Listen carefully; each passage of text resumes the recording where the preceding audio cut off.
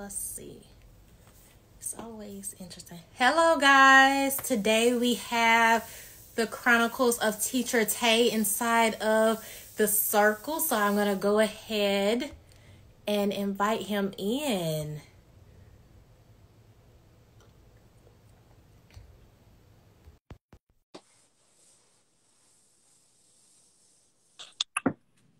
Hey! Hey! All right, can you see me okay? The lighting's not like that great in this corner of my lovely apartment, so. You look wonderful as always. Thank you so much. It's the pink, you know? Hey! Hi, everybody. Hey, Maylene. Okay. So I think I'll never know what my lighting is going to look like. Sometimes it looks great. Your lighting is pretty fabulous, Monet. Like, it's pretty amazing. And I also love that corner. Like, I think I saw the other day what you have. Is it like a plaque behind you? Does it say? Oh, it's so cute. Okay, I think it's backwards, or reverse. So I'm like trying to read it as if it's flipped. So I try to put a message up there every week that I want to meditate on, or I want to like encourage myself with, like what needs to be my face, you know? I love that. Really, really do. I got to change it today. I got my word today and I was like, all right, it's time to change. Yes. I love that. That's awesome. So are you excited about the conversation? I am so excited. Well, first of all, thank you for having me on here. I am a fan of yours. I don't know if I've told you that yet. I'm a huge fan of yours. But yes, I'm so excited. And I love the teacher circle. I think this is awesome. So thank you. Yeah. Excited to talk with you because you're actually my first specials teacher. So I've never really talked to anyone that taught art or PE or music or robotics. Like, all of the electives that we have, I've never been an elective teacher before. So I'm just so excited to like pick your brain and get your perspective. I'm here. I'm ready. Yes, let's do it. So I want to start with an interesting fact. So introduce yourself and then give us one fact about you. I'm ready for this. Okay. So I'm Taylor, everybody, and I am an elementary general music teacher from Massachusetts. So I live on the East Coast and even Eastern Massachusetts. So an interesting fact about me. Okay, this is super random, but I think it's interesting. I am literally obsessed with goat cheese. Is that weird? I'm sorry. That is one of my favorite things to have. I can put it on everything. Super random fact, but you know what? It's important still. Wow. I don't think I've ever eaten it. I think I can't get past the texture because you know what? Yeah, no, that's super valid. It's such a textural thing. So when I was literally I was 8 years old and my dad was making breakfast and he was like, look at some goat cheese. And I was like, goat cheese, like what? Like I was so turned off by it. And he was like, just try it. And I was like, oh my gosh, it's been true love ever since. So, you know. But I know you must be healthy because, no. Oh, I'm doing my best. You know what? I've been doing a lot of DoorDash recently. Like since we've been in quarantine, I have plenty of time to cook, but I choose not to. And that's a problem. So my bank account is suffering right now. That's hilarious. Oh, good. What can you do? Let's talk a little bit about the importance of music education. Yes. Oh my gosh. Someone who I use music as an outlet. I use it as an outlet and a form of expression. So to me, I feel like students need that opportunity to see if, you know, they're great at it. Like, is this my passion? I don't know if this is my passion if no one ever presents me with an instrument or allows me to sing, or, you know, I don't know if I have an ear if I don't quite have that experience inside of the classroom. And for many of our students, you know, their parents can't afford individual lessons or individual or extracurricular activities. So I feel like that's one of the main reasons why it's so important that they get that exposure inside of the school where it's free, it can be trusted, it's going to be high quality. Students a place of expression. Absolutely. So all of those things, absolutely. I mean, oh my gosh, I could go on for hours about this. I am so passionate about that. I really think even when you look at the broader picture, and then I'll zoom in on music, but music, art, PE. I mean, PE, thankfully, in Massachusetts at least, it's required by law. The students have to have it. It's not the same for art and music. I think it's a right of the students. And while we do want to expose them to see if they, yeah, if maybe they have a liking towards it, absolutely. We always want to encourage that.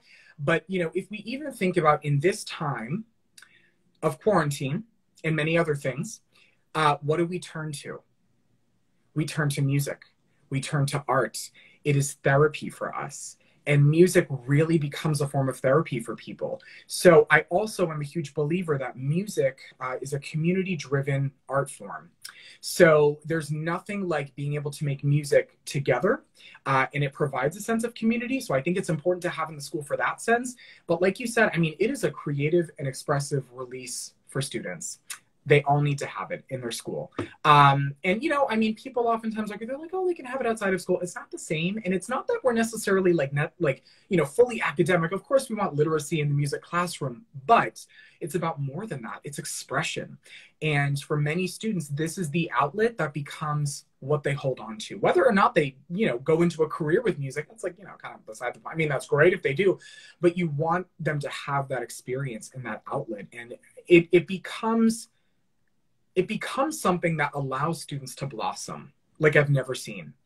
When I first came to, so I'm in my third year, I'm finishing up my third year. And when I first came to my school, I had like the group that was really like my heart and soul was my third graders, because they're old enough where you can do some more stuff with them, but they're not really, you know, quite at that point where they're like, you know, so it's fun and it's a cool dynamic. And they were able to hold that love of it all the way up until they left. Well, I mean, the year kind of got cut short there, but until they left in fifth grade. But I watched some of my quietest students decide to take a chance in the musical or decide to take a chance in chorus. And you could just see the love of it start to flow inside of them. There's something to be said about singing and making music or playing an instrument and experiencing it in a very kinesthetic way. And it's very powerful for students. And I think that a lot of them, like you said, they might not realize how much they love it. They might not, correction, they will not realize how much they love it until they do it. And it really affects them in a very special way. So there's so many reasons why I think it just, I mean, kids have a right to it, you know? I just think it's a right, including, we're learning so many things in school. And part of music education is also like developing students to become citizens of this world. I mean, it's a community-driven art. And I just really believe that. And it's heartbreaking that it's looking at being cut in some districts. It's so sad.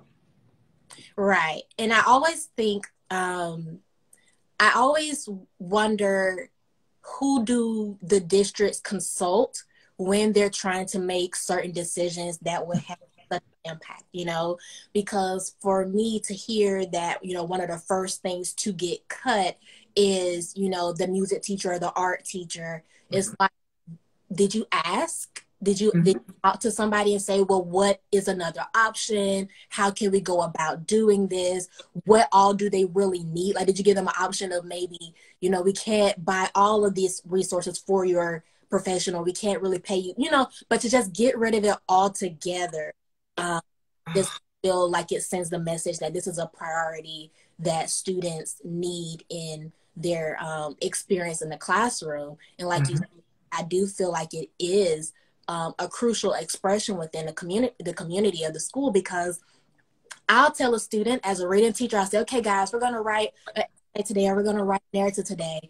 And if they didn't have, you know, that step-by-step brainstorm or graphic organizer, they'll literally just sit there like, I don't know what to write. But then they'll go to music class and the teacher say, okay, today we're going to write a song, or we're going to, you know, do something with the expression of writing. And those kids are just pouring out lyrics, or they're pouring out, you know, rhymes, and they're just, you know, they're just free. Like, I feel like that's a safe place for them. So I'm just really wondering what else could have been a solution besides, you know, the employment of crucial people to teach to certain students. Absolutely. And thank you for saying crucial.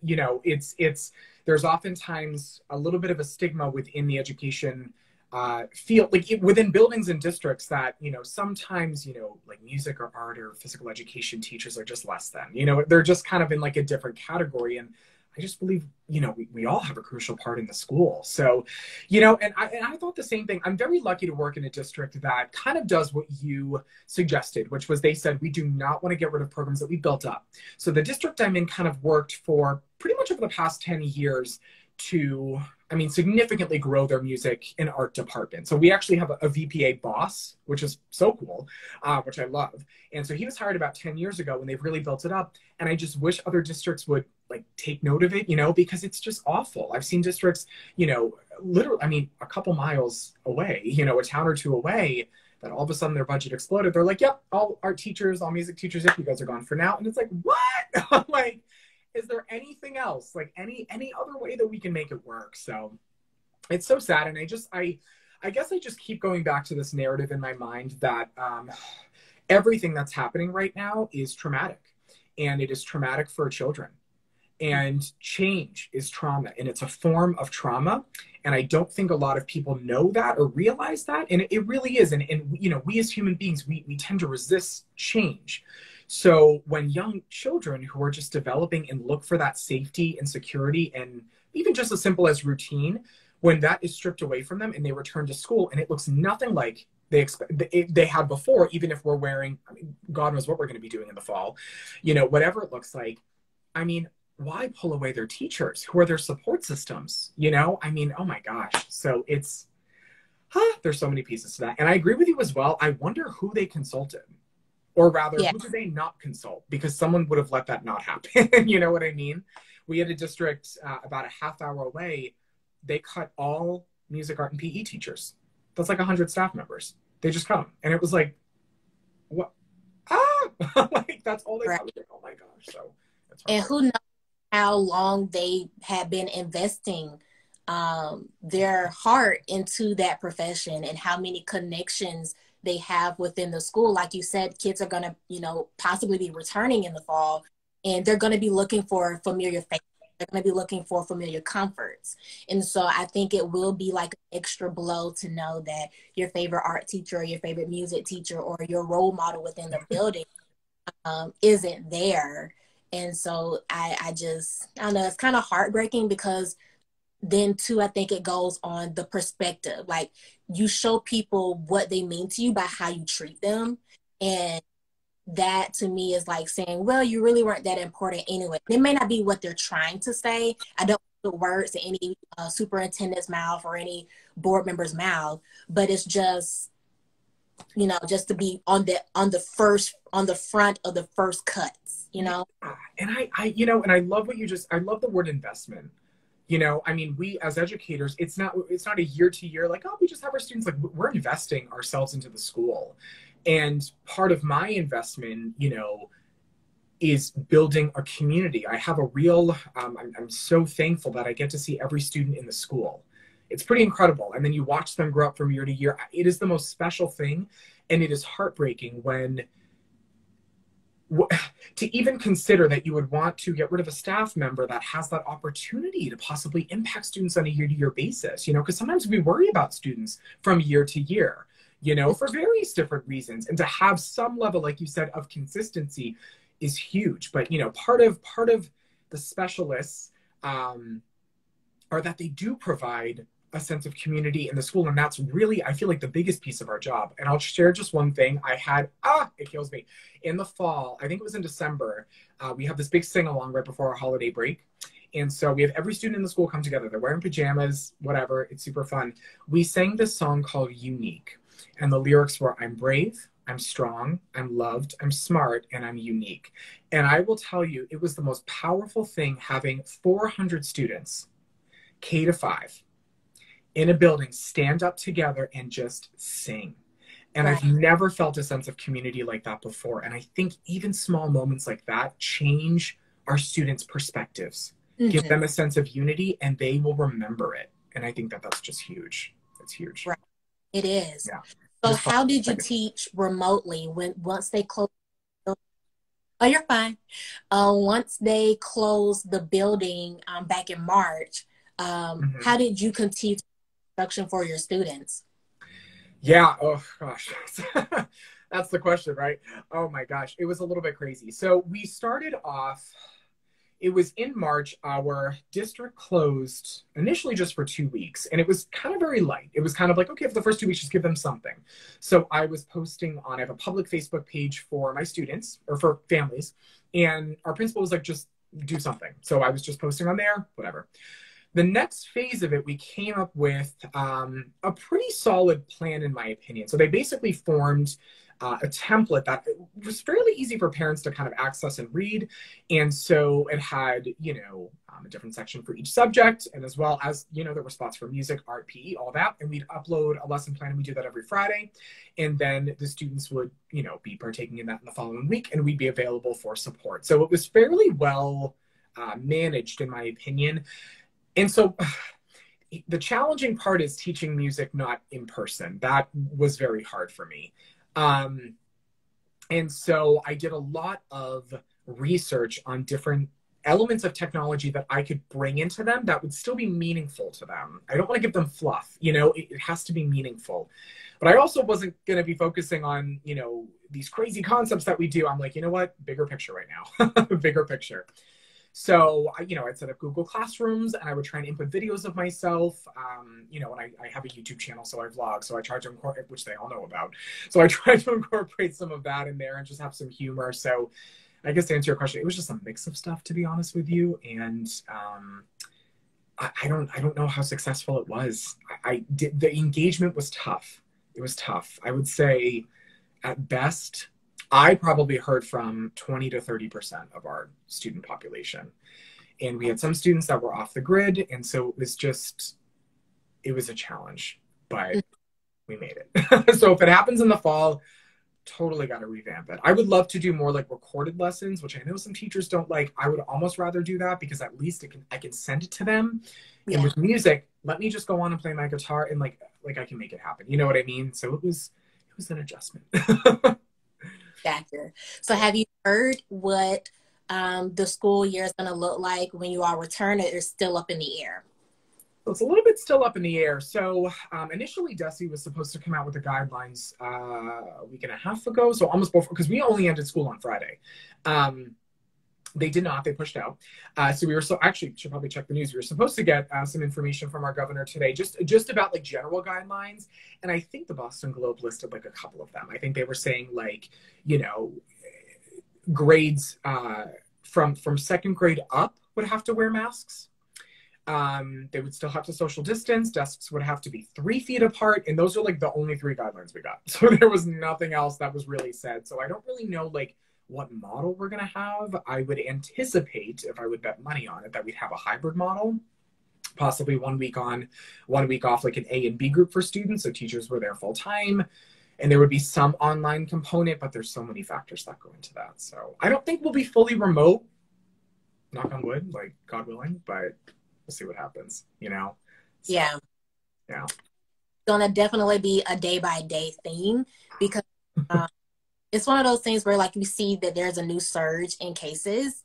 And so like what happens if this surge is still happening? Are we still going to go with what we committed to a month ago or a week ago or a day ago? So I think it's really in the air for a lot of people. And then to like, I'm a parent and I have friends that are parents, and a lot of parents are really uncomfortable too. Because oh my gosh.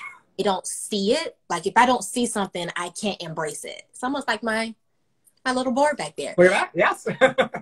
See your plan or know what that classroom is going to look like for my child is really hard for me to get on board. So I think, there are parents that are saying, yeah, I'm just not comfortable enough yet because COVID-19 is really a big deal, considering at this point, we still don't know a lot about it.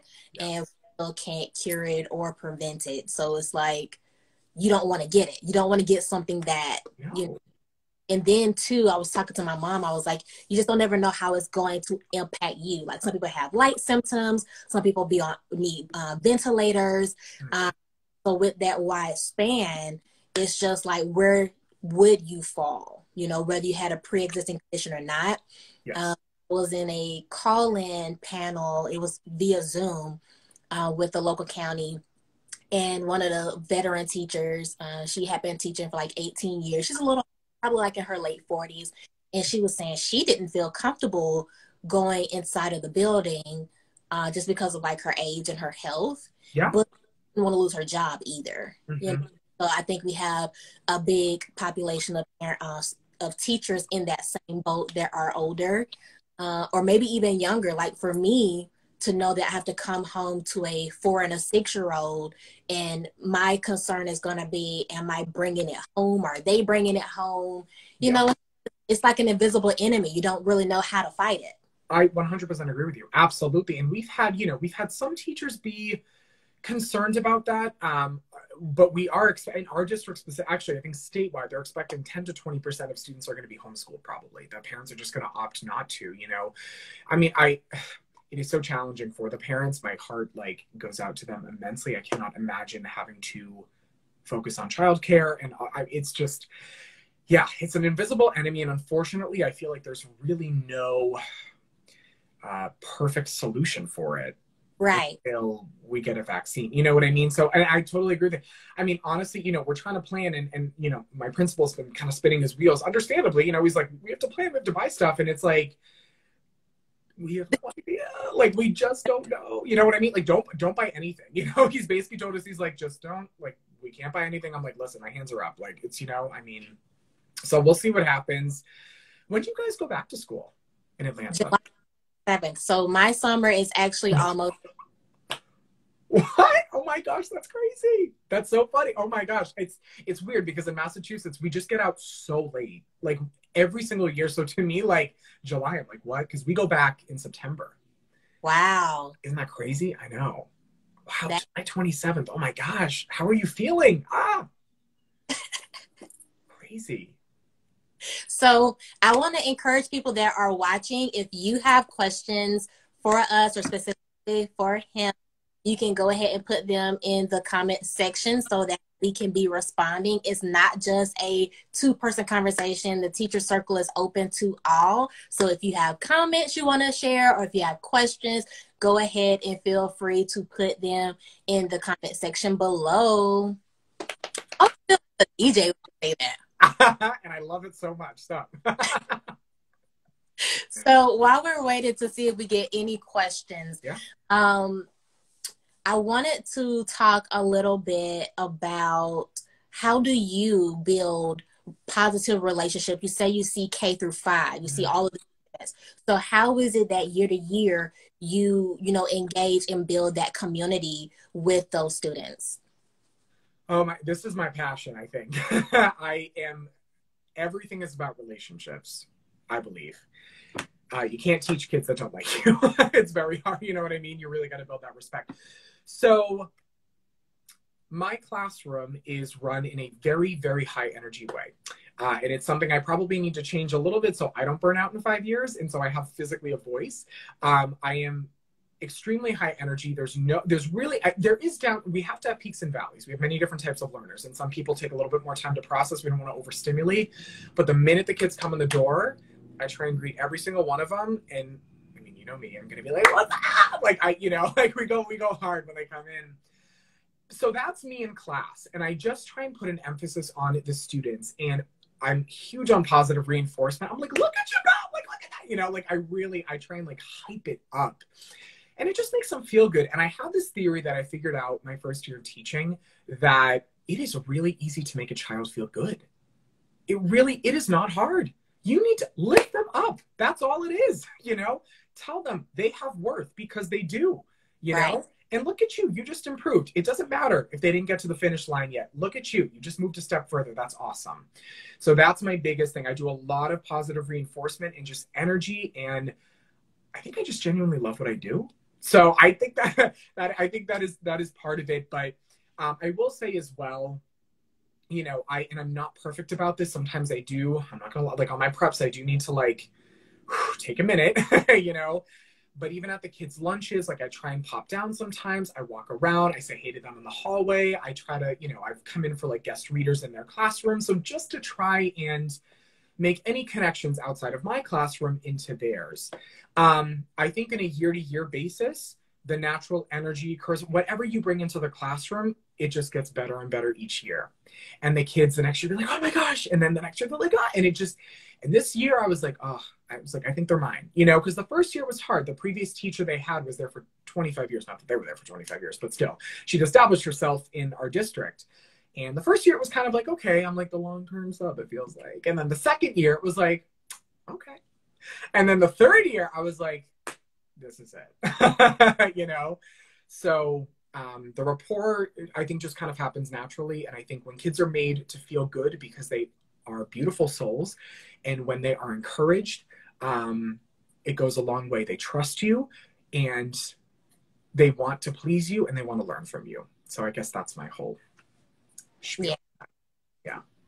That as well. My biggest thing is making it known that I see them. So like the minute they come in, I call them by name. Like my biggest challenge to myself is to know their names by the end of the day. Like I don't play with knowing them because I want people like, I see you and I'm so excited to see you. Like I may not do the handshakes and the bumps and the hugs, but I'm like, hey Ashley, how are you?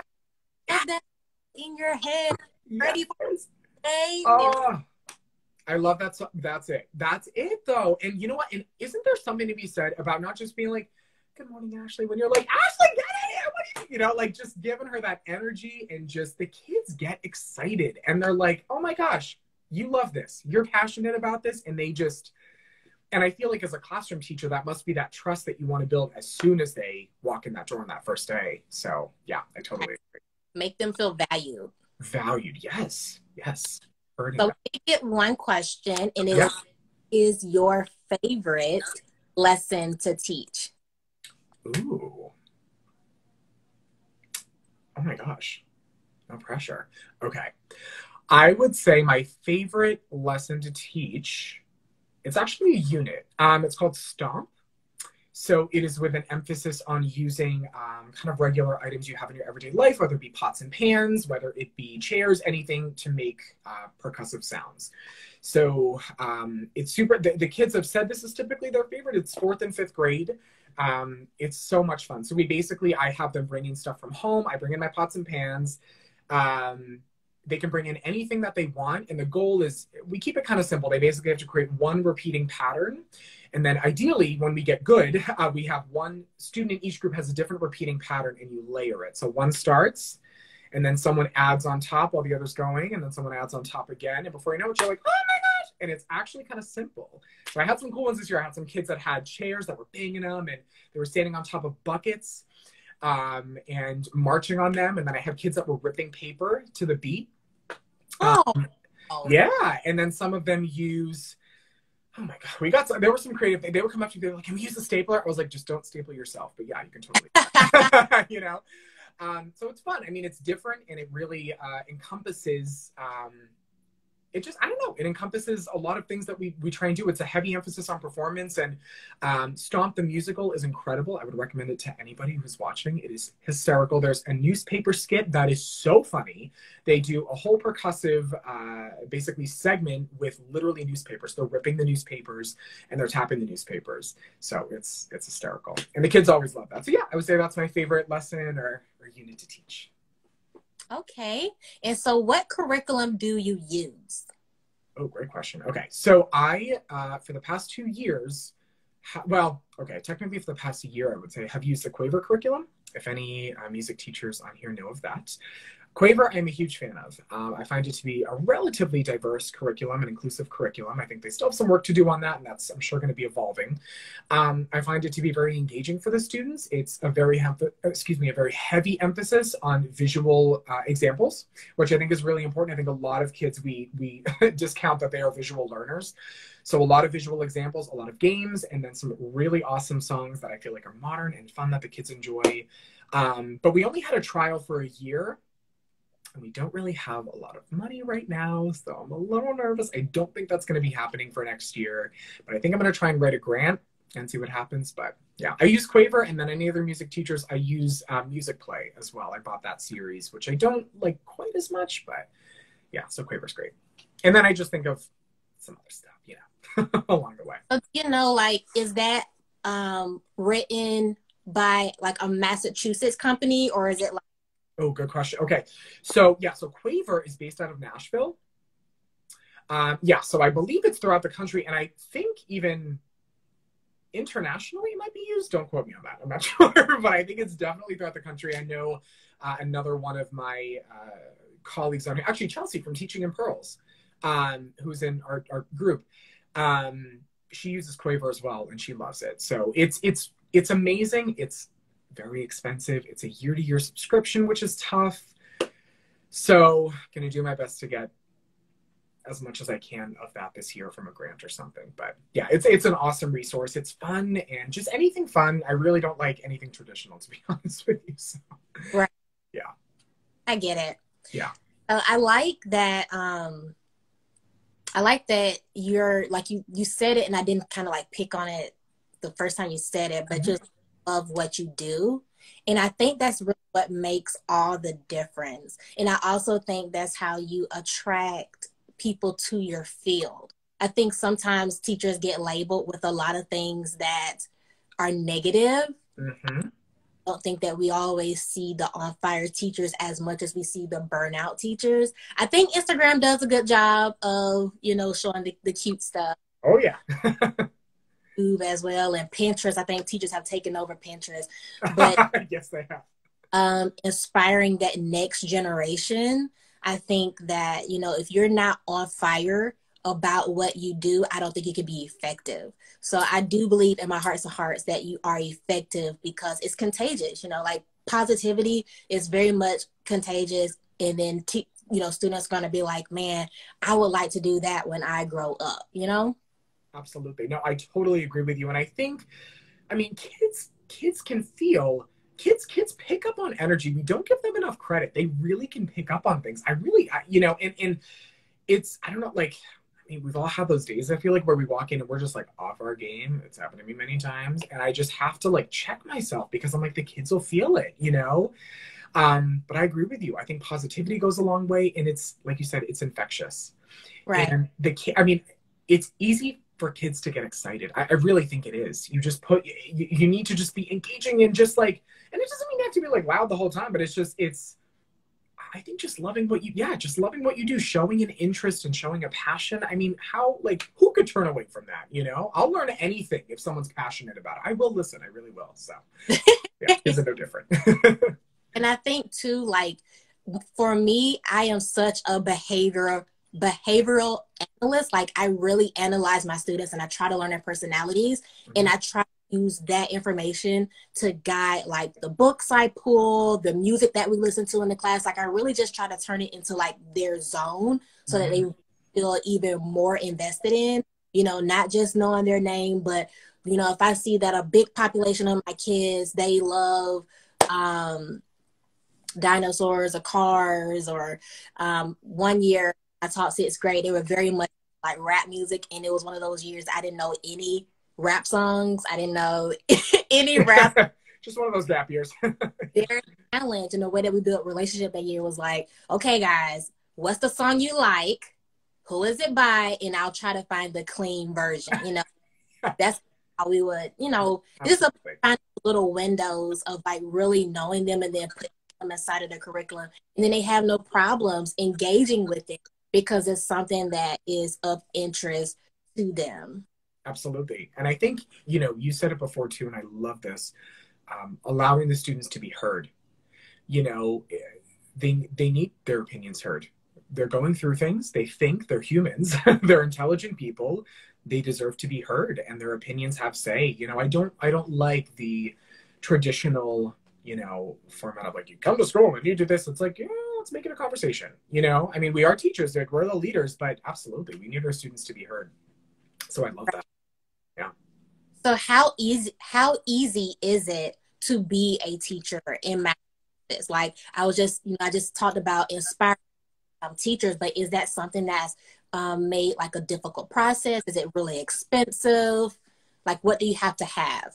Yeah. So I guess for a little background, I went to school in New York State, in upstate New York, and I loved it up there. It was nice.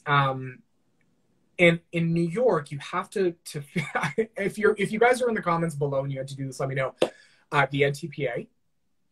So the NTPA, we had to do that in New York State, and we all had to do it. And I knew I was going to be moving back to Massachusetts, and I was like, okay, well, if I could like not do it because I'm going to be moving and not pay the money, like the $400 or $500 or however much it is to do that, that'd be great. we had to do it to finish our degree in New York, so that couldn't happen. But anyways, so I guess I had to factor that in. So in Massachusetts itself, you have to graduate from an accredited program. You do not have to have your master's. You get your initial license, and that lasts for 5 years. And then within those 5 years, you have to start your master's. And if you do within those 5 years, I don't know what like the qualification for starting is, if it's like 20% of your master's, whatever it is, then you get your professional license after 5 years. In terms of getting your initial license, you have to take, for music, we have to take 3 MTELs, which are just the state tests. So I take the music MTEL, and then I do the, oh my gosh, it's like a reading and writing subset of like a comprehension. So I'm not sure what it is, but it was a situation. So we have to take those 3. And then I believe when you get those 3, then you pass. And, you know, you have to bring in your transcripts from your college. So it wasn't too crazy. It's a little bit of a money game, to be honest with you. But there's some teachers in different states, and I'd be curious if it's like this in Georgia, that have to go through almost like a teacher, like a full year of a teacher preparation program after they finish their bachelor's. Again, like, right? I was like, no. Yeah, because we didn't have to do that either. We just had to, yeah, as long as we student taught, that was, I think, pretty much good. And I think there's some teachers that have even taught that maybe did not student teach. So it's not too bad. I've heard that Massachusetts is tricky to get certified in. I think the tests were challenging, so perhaps that's why, but I think the tests in most states are pretty comprehensive. So I didn't have too crazy of an experience. I will say classroom teachers definitely have to take quite a few more. There's a lot of specialties that they have to get certified in. So yeah. It's not too bad. Gotcha. Well, the thing is, it was announced earlier, well, probably either in the later part of last week or in this week, Georgia will no longer do EdTPA or require EdTPA. I don't know if that's because of COVID-19. I think it has something to do with COVID-19. I don't know. There's a lot going on in the world. Hey. They also waived TEKS, which is our teacher evaluation. You have to get 3 observations throughout the year. They waived that for the upcoming year. And they also waived standardized testing for the upcoming year. And that they are evaluating the effectiveness of high stakes testing. And they're not sure if they're going to bring back that specific way of assessments even after 2021. So I'm hoping, like, my goal, like what I would love to see, and I know nobody cares, but I'm going to say it anyway. I would love to see assessments introduced in a multi-intelligence way. Like have a test for test takers, have a test for visuals, have a test for orals, like whatever the way that child takes in the information, I think we need to push it out the same way. You get what I'm saying? I know what you're saying. Yes. Have a clearer visual of who gets what if we did it that way versus by saying, okay, everybody has to take it this way. And then they get anxiety or they don't eat, or, I mean, there are just so many factors to test day. I always get so nervous. I feel so bad for children because it's just too. Is there anyone that is a good test taker? Like, tests are awful. Like, oh my God, I 100% hear what you're saying. I don't know why that's not, I mean, that's brilliant. Like, I mean, literally, everyone takes in information in different ways. Why would we not test them in that way? Why? Now I'm thinking, that's crazy. I mean, I was never for standardized tests, ever. Even just as a high school student, I did awful on the SATs. I do not think it was a measure of my intelligence at all. And it's embarrassing for kids when it comes back and it's a representation of their intelligence right there versus It's like, nope, we could have done this in a different way. So yeah, that's huge. You know what, I think we're paused enough right now in the world. I do, where I think we have a moments to really reflect on a lot of these practices. And I think with COVID, the silver lining is that we are starting to reevaluate, like, was this even effective in the first place? Like, we can't do this now because of what's happening, but why did we do it in the first place? You know what I mean? So I agree with you. I hope those questions start to happen. And I think that maybe this is the time for teachers to really be advocating, because perhaps people are listening. So, yeah. And that's what I hope as being the message of just 2020 is let your voice be heard. I feel like if teachers stick together and they, say, this is what we believe, this is what we need, and nobody bends, we could get a lot done. If you feel like in your county, when you go back, whenever that date is, they don't have enough PPE for your comfort, don't just go in there. Because if you go in there, then that's saying, I agree to these terms, and they won't get better. Don't let somebody promise you, oh, the masks are coming in 2 weeks. Okay, call me in 2 weeks. You get what I'm saying? We have to be firm about what we need, because every other profession gets it. You get what I'm saying? Absolutely. Like, and I said it in my last one, I'm going to say it again. Police officers are saying, how dare you, think about defunding our profession and expect the same level of security and performance. But they do it to so many other professions, including teaching. So somebody put in my comments, if cops had to purchase their own bullets, they would think before they shoot. Because I know when it comes to white markers and Sharpies, like, I think about before I use them, like, how much is this really going to take? Because I got to replace it myself because of our budget. You get what I'm saying? I get what you're saying. Yes, absolutely. That is huge. I was in a restorative justice workshop the other day, and they had a quote that was phenomenal to me. And the quote was, what would happen if the world was full of courageous people? And it reminds me of what you're saying right now. If we are firm and every teacher is firm and uses their voice, change would have to be made. I'm not saying a full-on strike, although, but but legitimately, if we used and every single teacher spoke up and said, no, this is what needs to happen, change would happen. We resist change by just going with the flow, but we have to stop it, and it is possible. So I hear what you're saying. I like that motto for 2020. Let your voice be heard. That is it. So yeah, I agree with all of that.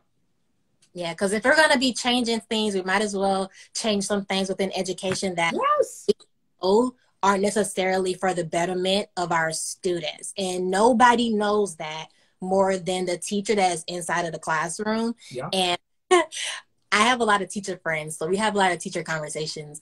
And I told my friend, I feel like administrators, after they administrate for 5 years, they need to go back to the classroom for at least a semester, because they continue to know what is relevant within the classroom. So it's not to be seen as a demotion, but it's just to be seen as a time to still stay relevant minded. Like, what do we face today? Because I think a lot of times administrators get so their mind is so up here that they don't really get that the requirements and the tasks that they're asking us to do, they don't really get that I can't do that in 2 weeks. I need 2 months. Or that doesn't work for lower level thinkers, or this is only a gifted thing. Like, there are just so many components sometimes. And so I think it would be beneficial if every now and then they served back in the classroom and got smart. Absolutely. Yes. Yes times 1,000 to that. I was talking about that with a friend as well. And there are a lot of administrators that are extremely disconnected. And oftentimes I think we look on the forefront of a behavior piece, and sometimes are a little bit not really on the same page with the teachers of what might work, what might not work, whatever.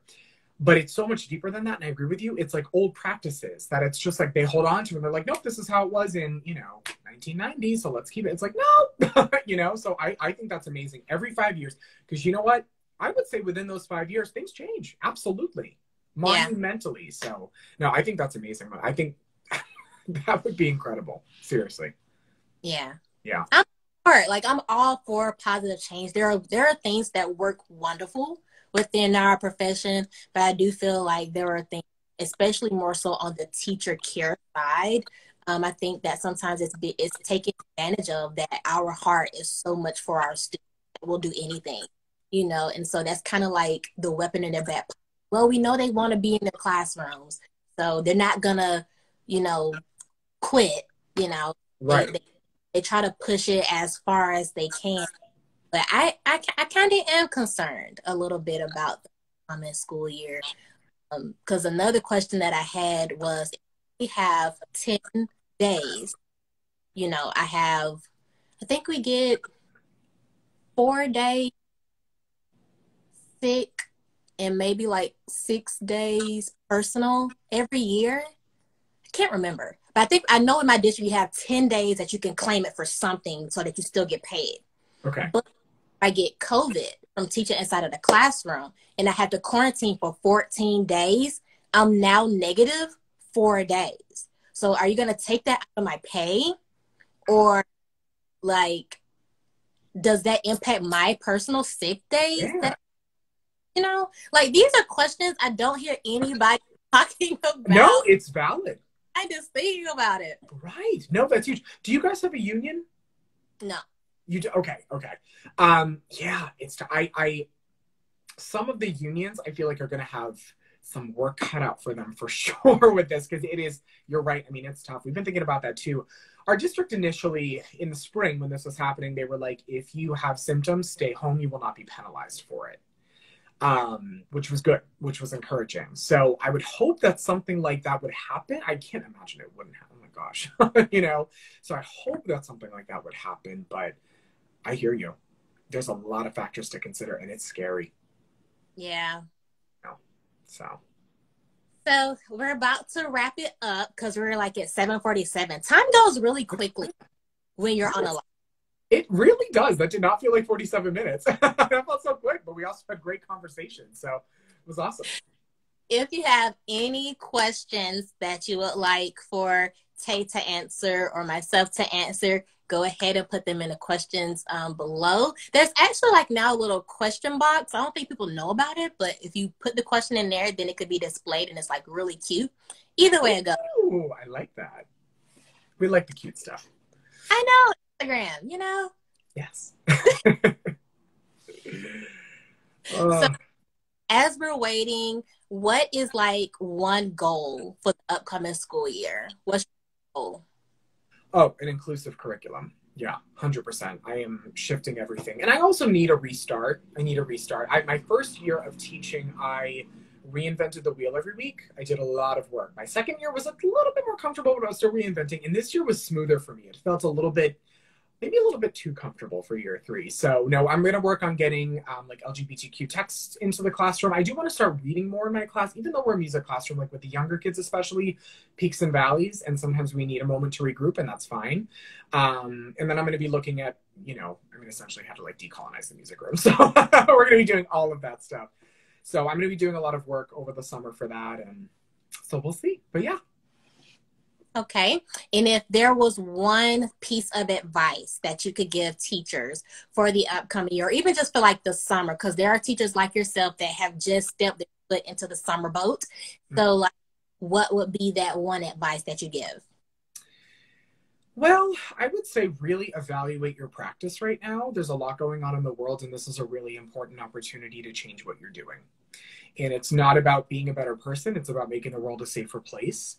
And it's about really educating your students properly and setting them up truly for success and like dismantling this entire system that we have right now. So I would just encourage all educators to just reflect. I think reflect over the summer, look at what you have, look at pockets of where you could add things. Are you missing something in your curriculum? And add in. And I wouldn't say do everything over the summer. I have to get out of that mindset. I think that's a very first year mindset of I have to do everything.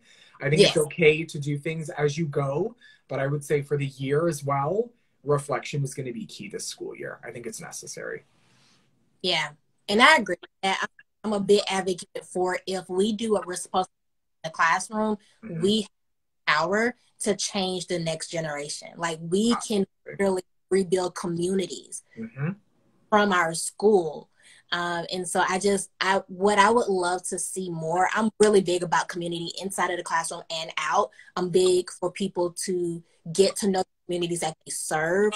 You'll be amazed how many teachers don't live in the communities that they serve. They literally hop in their car, drive to their school and exit out without ever stopping at restaurants or stores and things of that nature. And so I think sometimes it's a disconnect between seeing those students for who they really are because you can walk in their shoes. Mhm.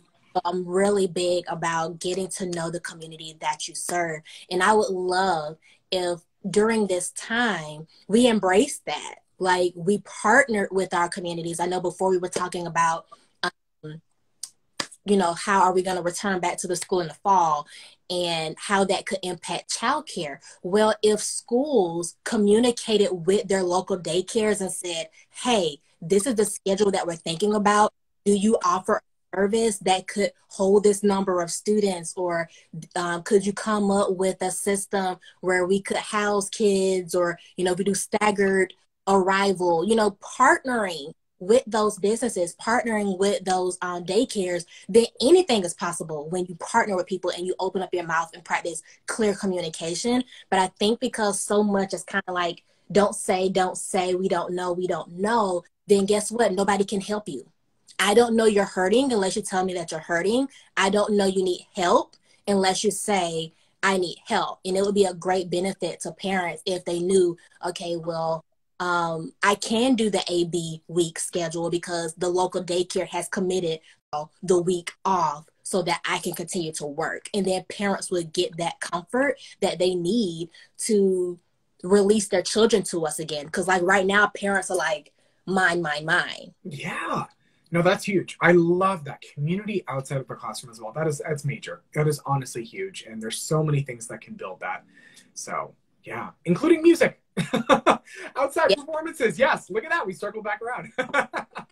Yes, music is key. Just expression. Teaching our students how to express themselves in multiple ways. Like I can't wait for my son to learn. He's my youngest. I make this face every day. Cute, mad face, but like I literally like. Oh yeah. Kind of backs off a little, but he doesn't know how to express himself yet. And I'm trying to figure out like, what is your outlet, sir? Like, is it going to be a sport? He loves music. He loves to sing. It's so cute. Like he'll be singing. He's like, Mommy, do you hear me? I'm like, I hear you. Yes, I love that so much. It would be heartbreaking if he went to a school that didn't offer music because I think that would probably be the one safe place that he could connect with. Absolutely. You say leave Ethan alone. Oh my God. Ethan is my parents out there. You understand? Like I have my daughter who is like, she's easy. She's my easy child. Mm-hmm. And then I have my son, and it's like, dude, I don't know if it's because I'm a girl and he's a boy, and we really do think different ways. Yeah. We really do. Yeah. It's almost exhausting trying to figure him out. I'm like, dude, I don't get you. Just stay alive. Will you live through it? Excellent. Oh my gosh. I love that so much. All right, guys. So I want to thank you so much for your time. You are welcome to the Teacher Circle. I would love to come back. Thank you. Yay! I love your energy. Oh, I got to keep the energy going. It's 83 degrees in my apartment right now, so I am, but you know what? We're making it work. That is hilarious. Well, I'm actually probably going to do a poll towards the July, because I usually do the Teacher Circle in June and July, and then once I go back to work, I don't do it anymore. But I am thinking about maybe seeing if people want me to continue it into the school year. This would be amazing. Oh my gosh. People would this is so, I love this type of talk though, and I feel like it's especially needed throughout the year. Like people could decompress, come on and be like, oh my gosh, like what's going on? You know what I mean? That'd be amazing. Yeah, maybe we'll have a sip and stay, like get your cup. And I don't know, I sip on coffee, okay? I sip on coffee. Mm-hmm. Yeah, and that's valid. That's valid. I can have but whatever in you all's cup, you know. But maybe I do like a sip and stay, and that'll be like really cute. That would be super cute. Look at that. Already. All right, then. Thank you guys for joining in. It will be available in my IGTV. I am going to share it with Tay. He could put it in his story, and I'm going to have it in my story. Thank you for coming out.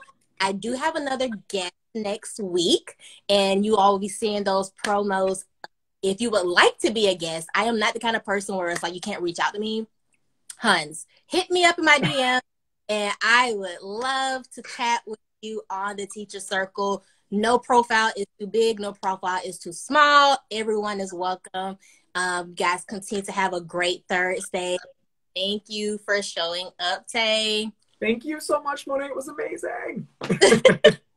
Bye, guys. All right, bye, everybody.